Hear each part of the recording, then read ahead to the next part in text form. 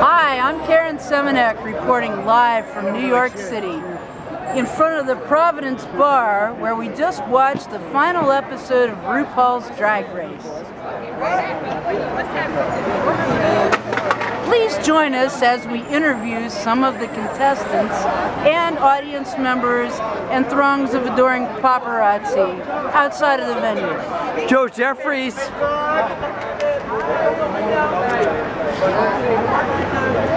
Oh, really? Excuse me, sir. Yes, ma'am. My friend here tells me that you're a drag historian. I am.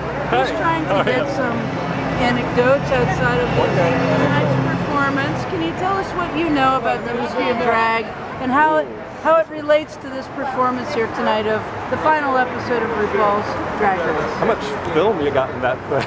Jeez, that's a lot. Unlimited amounts. That's a big question. That's a big question. Please tell us your name. What's your name? My name's Joe E. Jeffries, and I am, as you say, a drag historian.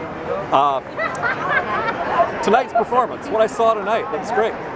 What RuPaul has done is amazing, bringing drag into kind of the mainstream conversation, you know, into the dining room, into the living room. This conversation was not being had before. We have Logo and media to thank for doing this. Okay, you go with Switch camera people. You're switching camera people here? And what else can you tell us?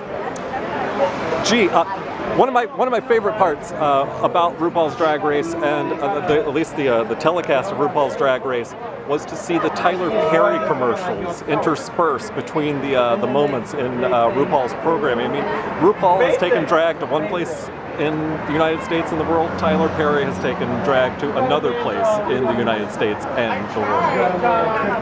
And can you tell us, what is the message for lesbians? Because as we all know, the executive producer of this show is a lesbian, and Lisa Sherman.